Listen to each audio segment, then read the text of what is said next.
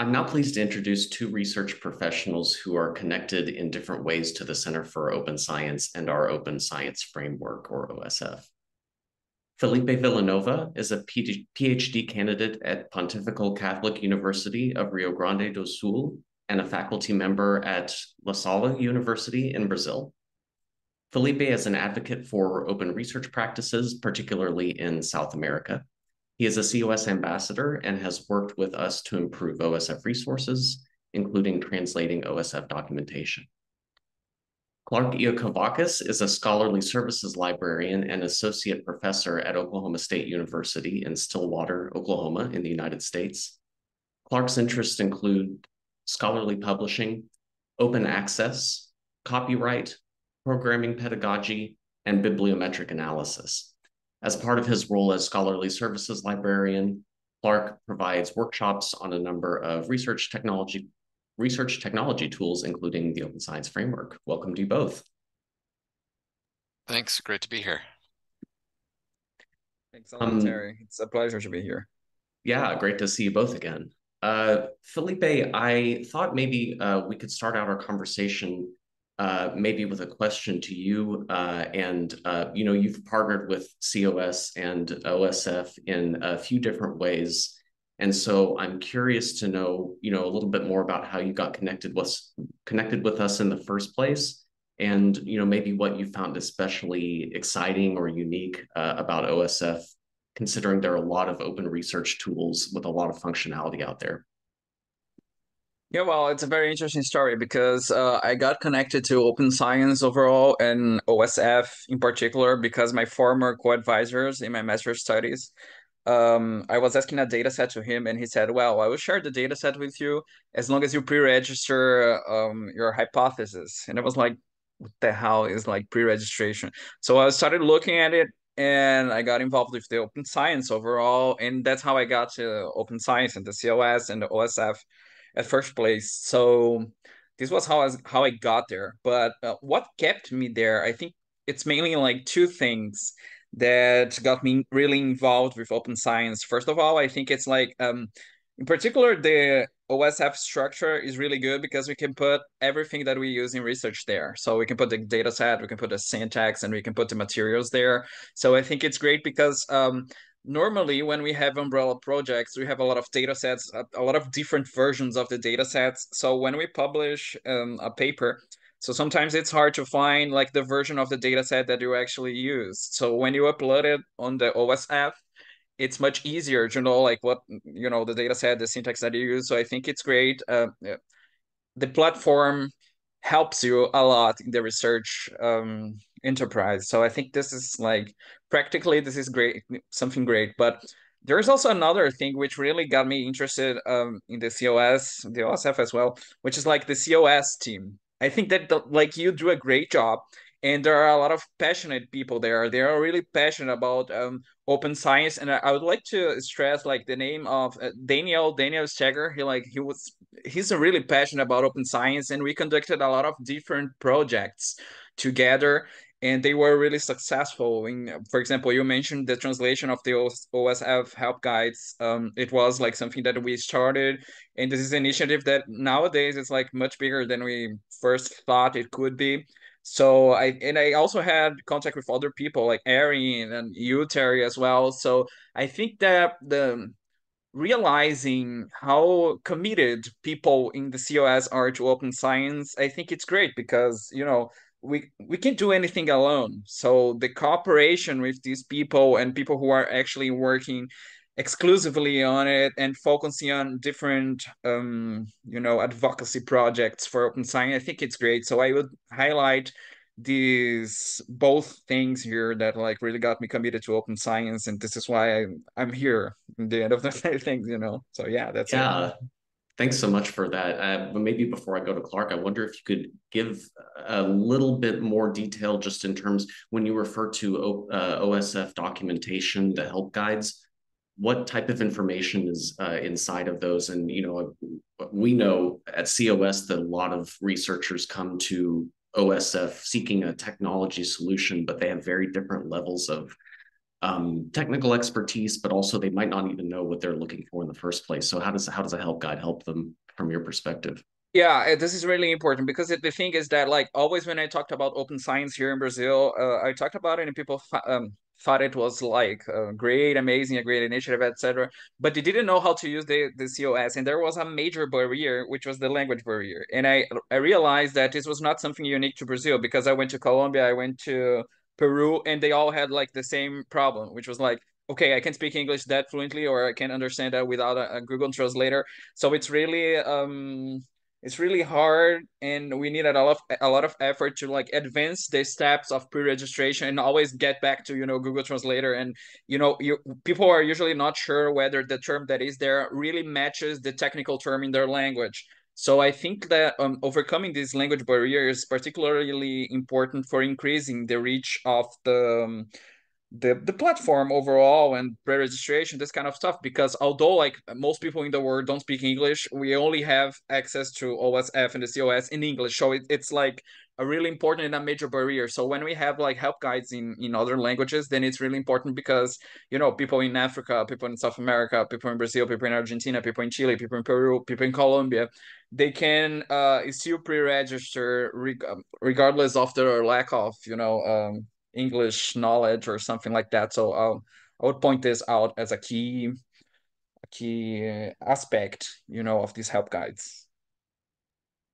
Yeah, thanks. That's really helpful context for me to be reminded of, but certainly I think for our audience to hear as well and to understand.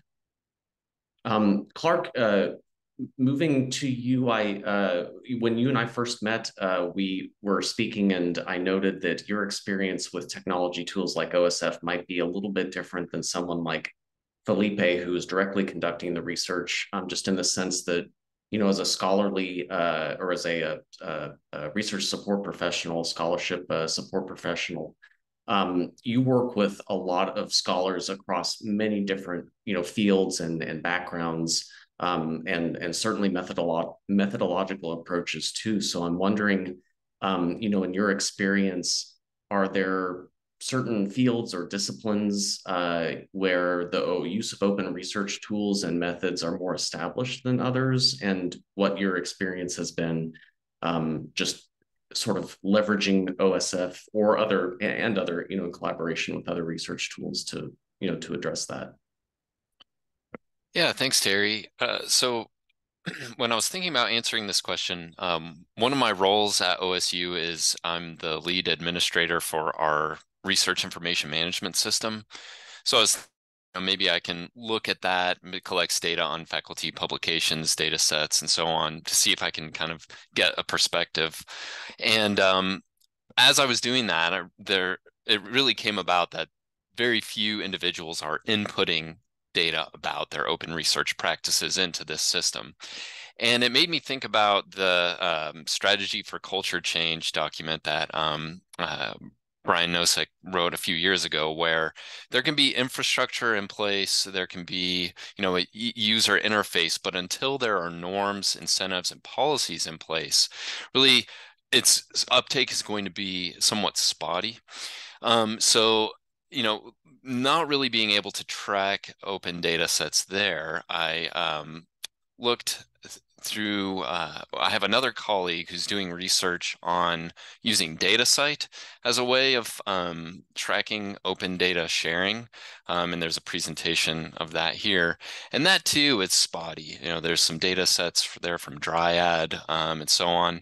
And some disciplinary trends come about. I'll get to what I found when I looked at our OSF data here in a moment, but the point is to say that it can be a real challenge to systematically collect that information. Definitely when it comes to OSF, we see psychology really coming to the forefront in terms of adoption and usage of OSF, and I'll give some examples in a moment. But this is really relevant in light of the Nelson memo from the OSTP, where institutions are really potentially going to be on the hook for ensuring that PIs are compliant with these terms.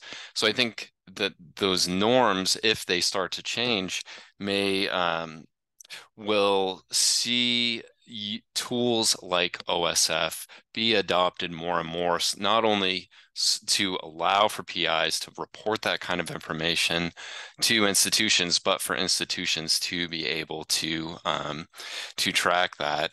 And there's a number of initiatives underway to institute persistent identifier infrastructure from NISO, for example, and I'll put some links in the chat for that. But yeah, so I do see trends, but it's data that is really difficult to get at. Just as a follow-up question to that, do you sense any discrepancy or distinction between institution type too? So OSU, I think, is an R1 university. I don't know if you have any experience with other types of institutions, but my understanding is that can influence too whether, it could be one variable in open research adoption as well. Yeah, sure, absolutely. And I thought it was interesting that Dr. Duckworth used the phrase, it's going from nice to have to need to have. And I would point in that respect to two recent articles by Christine Borgman looking at data sharing. And the first one is on the notion of why it takes a village to manage and share data.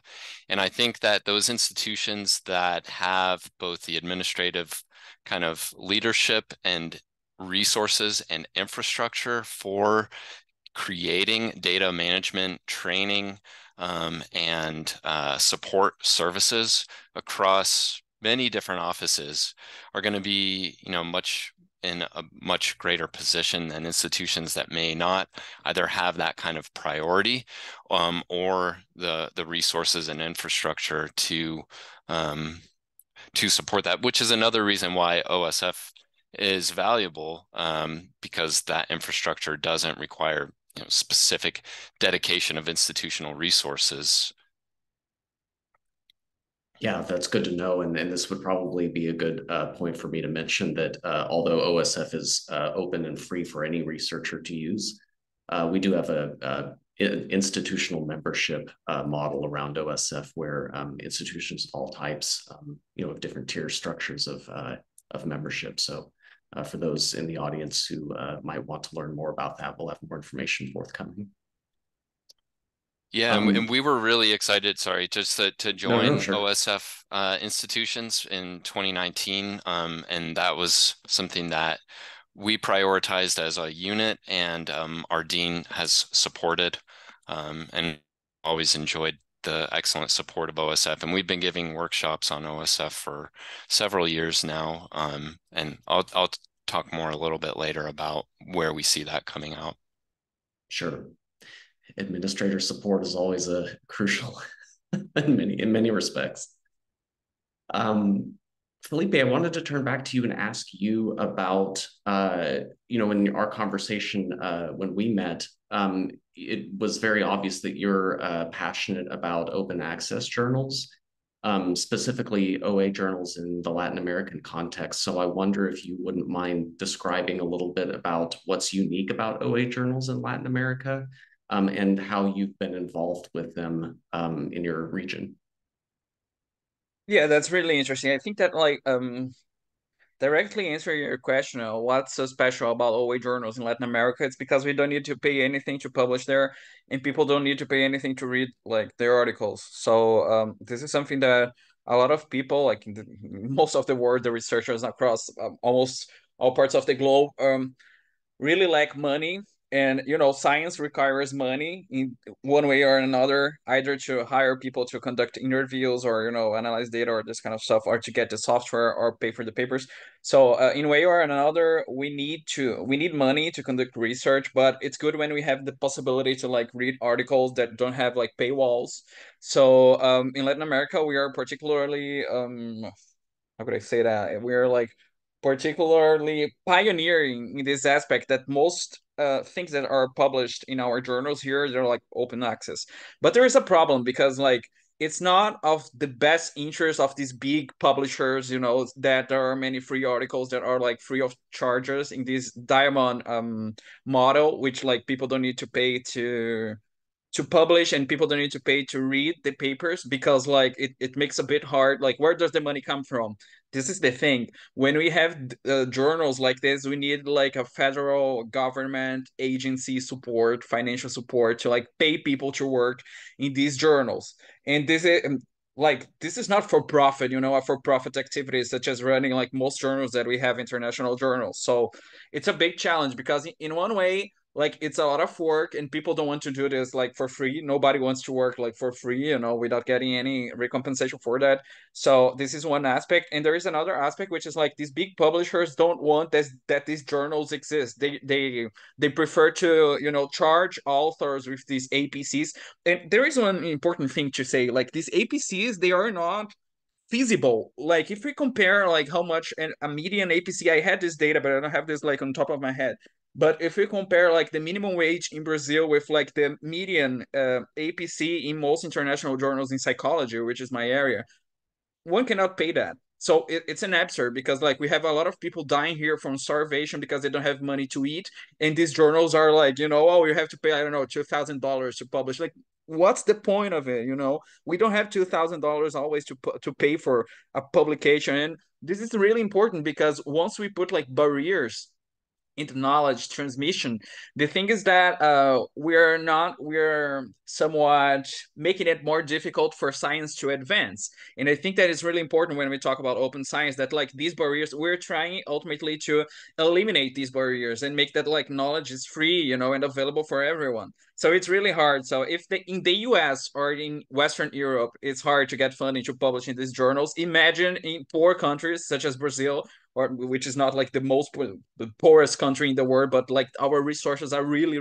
limited.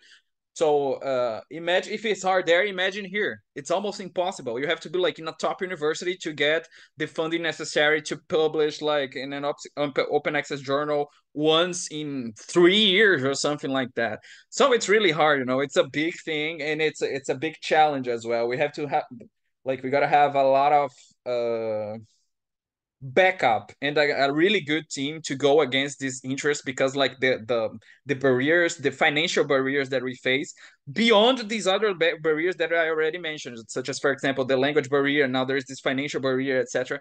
It's really hard. So I would say that a major challenge for us who are working with open science is like how to eliminate these financial barriers, because people like in most countries of the world don't have the money to pay these article processing charges, and they also don't have money to pay like for the subscription of these top journals. So ultimately, people are not really getting sense of the state of the art of the literature on the topic that they are studying if they are in a university or in a country which doesn't have enough resources.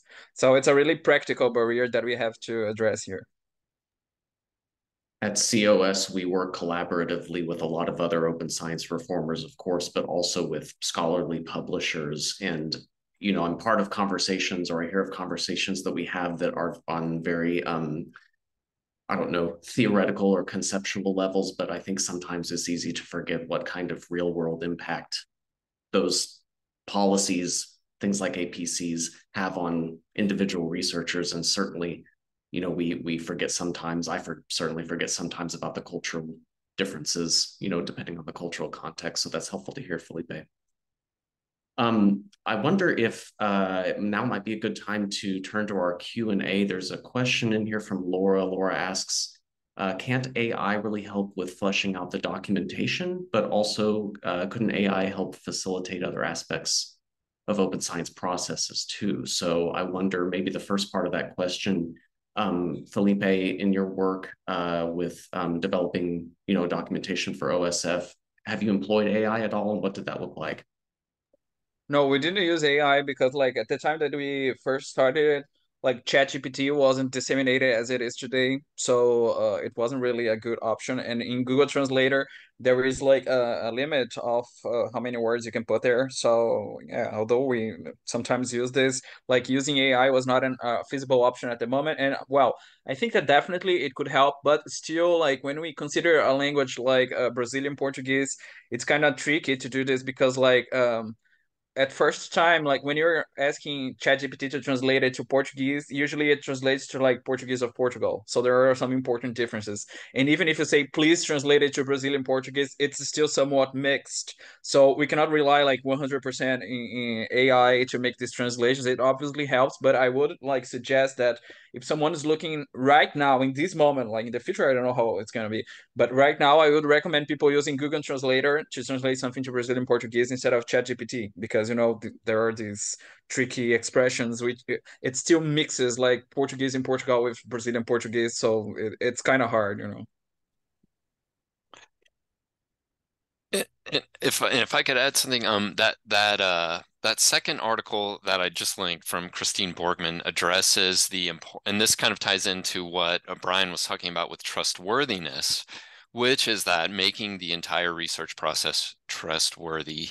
With AI, we have a sort of diminished ability to trust digital content in general. The algorithms are opaque, the training models are opaque. The research community is already demanding more transparency of the evidence of claims and the provenance of assertions and so on. And so I think that being able to make that whole process transparent is one way of kind of boosting the trustworthiness in the face of all the uncertainty provided with AI.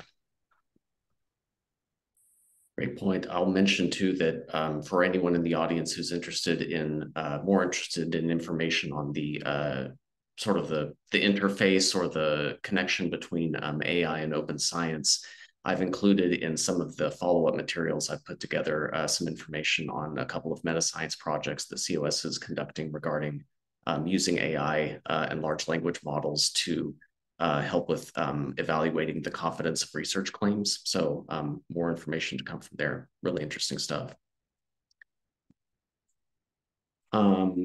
Turning back to my questions here, Clarke, one of your specializations is research data curation and analysis. And so I thought I'd ask if there are any examples or anecdotes of researchers you've worked with at OSU or elsewhere who have used OSF to curate their data in a novel way, or have used OSF maybe in combination with another research tool to make their data accessible to other researchers.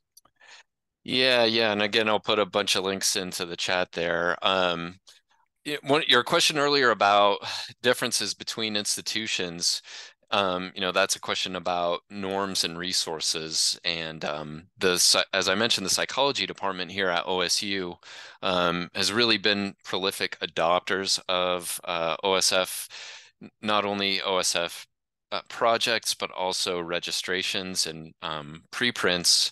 And that first link there is a talk to one of our psychology researchers who mentioned that she first started using OSF as a way to help her be a better mentor to students, for them to be able to be transparent in their processes, and so that she could provide troubleshooting support and see a reproducible workflow.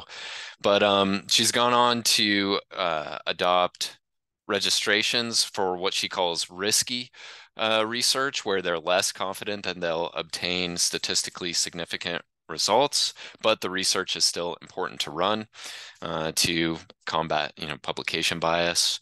But yeah, it's a very short talk, but it's kind of worth looking into. And then there's a few other examples there. Some of these are pretty unique, where there's pre-registration, there's preprint. The second one in the list there, I think, or no, it might be the last one. So they ran an I didn't put it at all. Here it is. Sorry. So they did an analysis, they made the preprint available, and then during that analysis, they found that they needed to rerun one of the experiments. And so they refined the materials from the experiment and they pre-registered that one. So again, kind of showing that these tools allow one to be transparent and kind of build off of different research projects, as well as, of course, enhancing collaboration. So yeah, those are just a handful. There's also one example there of a professor who wrote an open educational resource, a textbook, where they archive that on OSF. So I think we see a lot of different use cases. That's great. I appreciate you providing these examples, and I will make sure that we grab, or actually, you can, if you wouldn't mind sending me a list of these resources afterwards, we can make them available somehow to our audience. Sure thing. In the couple of moments we have left for both of you, I suppose I wanted to ask you, I went to graduate school, I wrote a master's thesis, and that was experience enough for me. It was frustrating at times and certainly exhausting in a lot of ways. I couldn't imagine being a full-time researcher myself, but I wonder, for both of you, research is as I mentioned, can be an exhausting and frustrating endeavor, and to begin with, but trying to reform it, adopting open science and encouraging others to do so, it's a lot. And so I wonder, briefly from both of you, if you wouldn't mind sharing just personally what keeps you going, what keeps you inspired to keep doing this.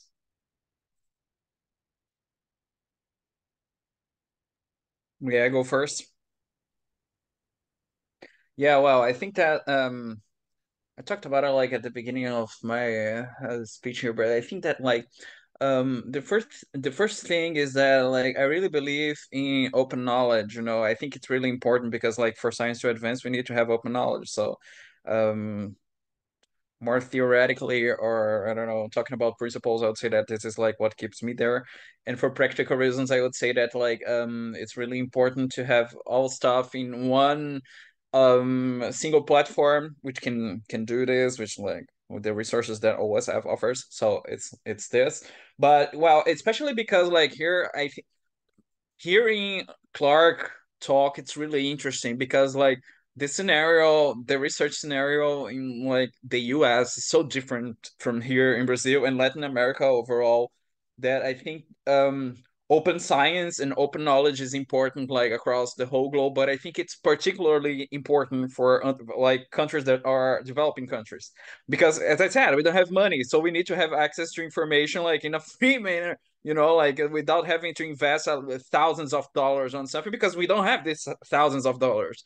So I think that like ultimately, more than a principle or a new topic view of knowledge or something like that, there is a very practical reason, which is like to overcome our underdeveloped situation, we need to have like um we need to get in touch with scientific knowledge. And if we have but here it's like a vicious circle, because if we don't have money, we don't have access to knowledge, and if we don't have access to knowledge, we can't like get develop the country and have more money. And so it's like a loop, yeah, which we have to get out. And I think that open knowledge, open science overall, it's a really important factor. I think that like there is no way out. I think that these barriers and the wall, the paywalls, this kind of model that we have, it's going to be exterminated at some point in time. So we're like somewhat in the avant-garde, so in some way. So we know, I think it won't last forever. So I'm sure that like we're on the right side of the story of the history. So I know that like at some point in the future, people will look back and say, how did people accept that like they had to pay to get information and get scientific knowledge? If it's something really important for humanity, how come that like it's behind these paywalls? So it's basically that keeps me involved with it, knowing that the future is about open science, and the barriers that we are facing now, they will be in this specific time point that we're living now. So yeah. Being on the right side of history, I like that. Thanks, Felipe. Any thoughts from you, Clarke? Yeah, I've been working in this space, open access, open research for a long time now, and the the culture change has been very slow for a number of reasons, but I do see signs that it is starting to change, and paywalls are damaging across the board, regardless of between regions. And I've even worked for small institutions where we're affected by that. And so, yeah, I would just echo the same sorts of sentiments that Felipe was. But there are a number of barriers, and research evaluation really being the number one, and that's been sort of a huge lag in change with the lack of incentives and but again, we are seeing signs of change, and I hate to do this link dump, but this is another good recent article about, and coming back to what Brian was saying about building trust, and that is in ways that we can trust metrics on open data use and reuse and responsible interpretation of those metrics, so as they don't kind of turn into another misuse or oversimplification like we've seen in a lot of bibliometrics and citation metrics. Great. And Clarke, no need for apology with the links. As a scholarly services librarian, I would expect you to be at the ready with resources and references. That's right. I can't help myself. Well, Felipe, Clarke, thank you very much for joining us. I really appreciated your time, and I enjoyed talking with you. I know our audience found value in it too. I will direct you both to a couple of questions in the Q&A if you wouldn't mind addressing those.